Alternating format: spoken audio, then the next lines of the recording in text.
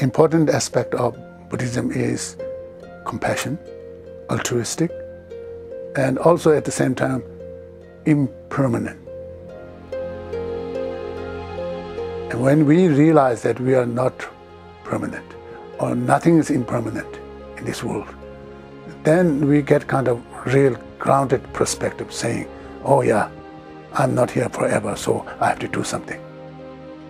Our objective is to help the Tibetan refugees in terms of education, health, and cultural preservation.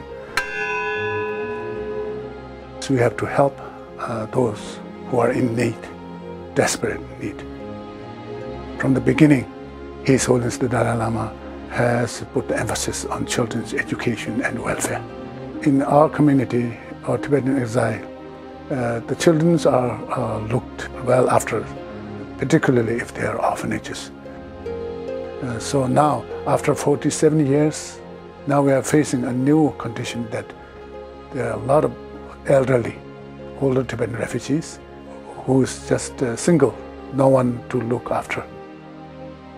So Ottawa Friends Tibet, we are trying to build old people's home or seniors' home in Kalimpong.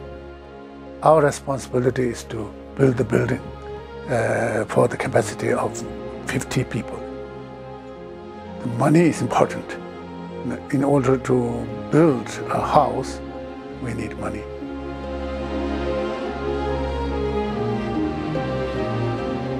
So far we have now sent 40,000 Canadian dollars.